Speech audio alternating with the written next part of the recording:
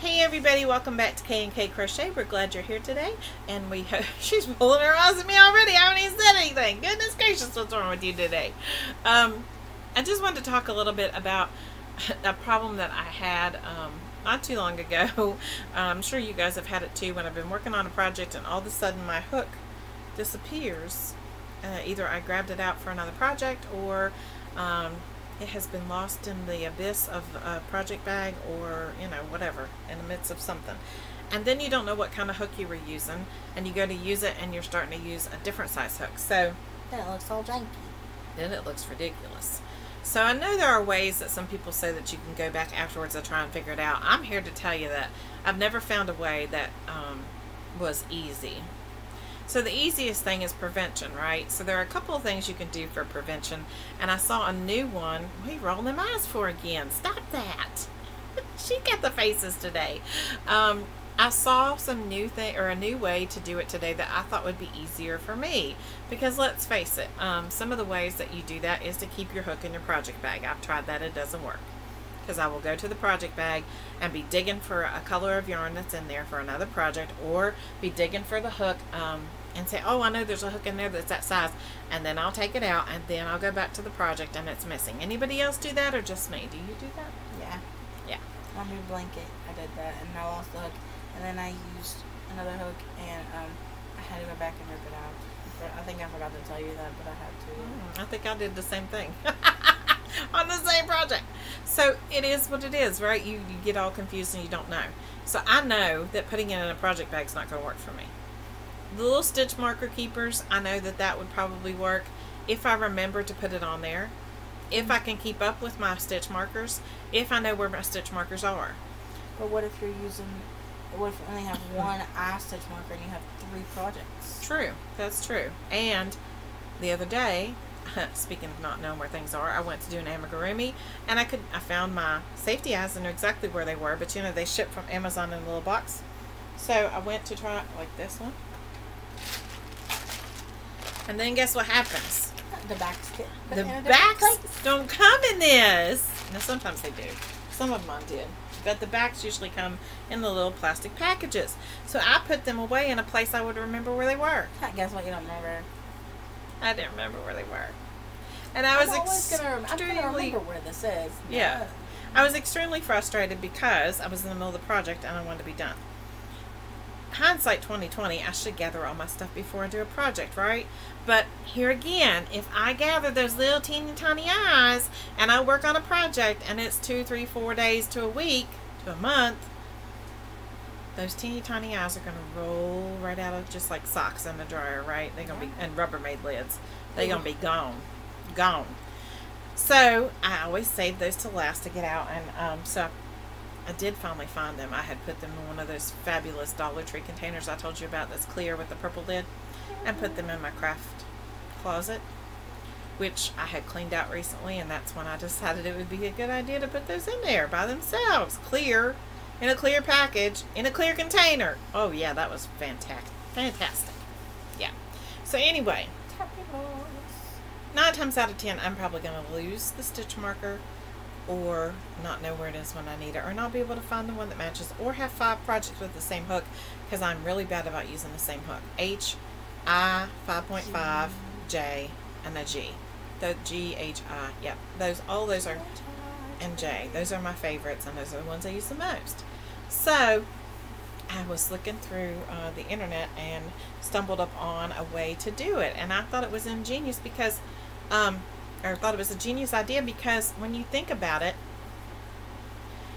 you don't have to have anything new or extra with you to do this.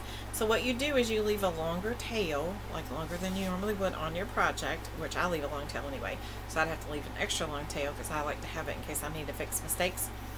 And you leave an extra long tail, and near the end of the tail, whatever size hook you're using, like if you're using a 4, you would tie 4 knots in the end of your tail. That's cool.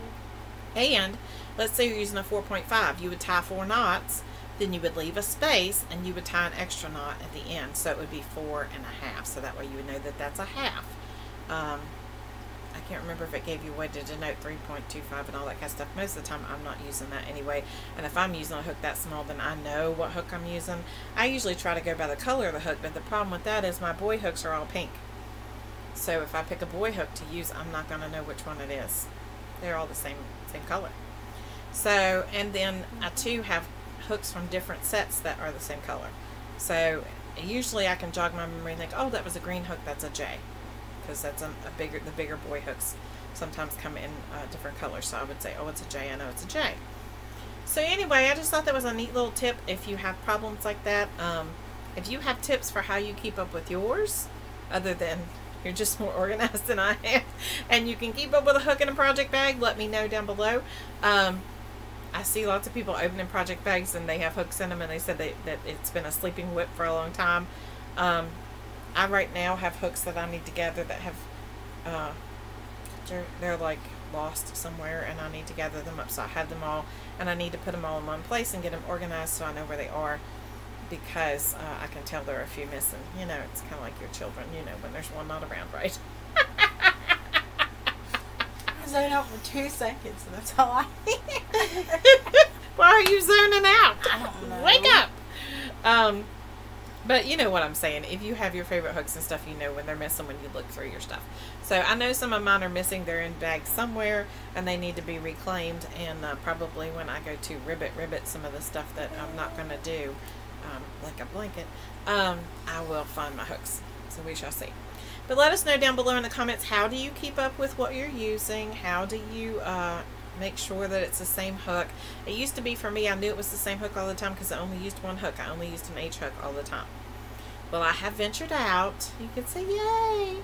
I now use an H, an I, a J, a G, like I said, and I've even gone so far as to go down to an F, and my latest project was an E. So I've tried to see how small I can get it, but that's probably as low as it's going to go. Why are you rolling them eyes again?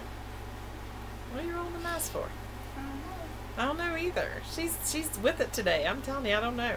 But anyway, that's where I stand with that. So let us know, like I said, if you have a genius tip on the way that you are keeping up with what hook size you are using for your project. Some people I know write it down in a notebook. I would lose the notebook. It is legitimately, it is not my fault. Yeah, it is. It is just the nature of my life. I would lose it. Whatever I need the most is what I'm going to lose that day. Or you say, I will always remember the spot. Like, I'm not going to forget. Where did I put that again? Yeah, it is what it is. I mean, I don't know. And I do have my stuff organized, but when it comes to projects, I think what it is that I'll be working on a project. See, those are, I know where all my buttons are. They're right here. All of them are right here, and I know where they are. Last 100 of them. There's more than 100. I said 100. Hundreds. There's bunches in there. Lots of Christmas one too. But I know where those are. But I think what it is with crochet is a lot of times I'm crocheting at night before I go to sleep. And so I'll crochet right up till like my eyelids are going to shut, and then I'll just throw it down in a bag or throw it in. Because I've done that and then used the wrong color and it turned out blue instead of black. Yeah. Or I will either throw it down the project bag and walk off, or I will put it in a container I have next to me and walk off and think, well, I'll separate it later. Or I will put the hook in my yarn bowl and think, well, I'll put it there so I'll know where it's at the current moment. I think there are 3 there, and I don't know which projects they were with because I was going to sleep. I put the project in the bag, zipped it up, and put the hook to the side and thought it'll be there in the morning and I'll know. Well, now there are 3. How do I know which one it is? I think that's the problem. Probably the moral of the story is not to crochet at night before you go to sleep. Nope. You're going to end up with the wrong color yarn and not know which hooks go where. But guess what? I'm going to do it anyway. It doesn't matter. Anyway, that's just a tip and a thought for the day. Let us know what you think down below. What do you do that helps you keep up with your crochet hook size so that you know that you're using the right one for the right project? I know I'm not the only one who does that. I've heard lots of people talk about it. I know the stitch markers are supposed to be the be-all, end-all to fix that. And if that works, you got 10 projects with an eye hook. I know. You're not going to have 10 if you've got 10 projects with an eye hook, you're probably not going to be putting the eye hook in the bag, because unless you have 10 eye hooks, and maybe you do. I have several. I don't have that many. I probably have 5, something like that. But of different sizes of eye hook.